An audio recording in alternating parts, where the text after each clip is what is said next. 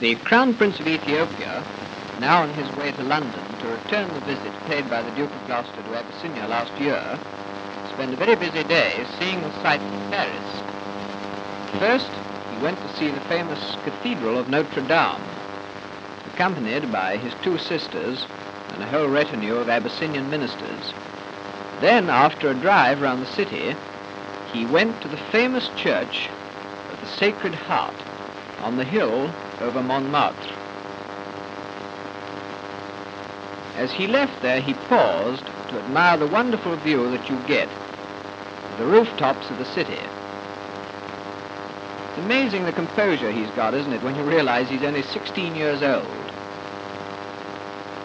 And then he drove to the Invalides, where he was shown over by the military governor of Paris, General Gouraud, that wonderful old soldier. After a trip round the museum, General Gouraud explained most of the relics to him, and he was particularly interested in the statue of the little emperor. We shall be seeing him ourselves shortly.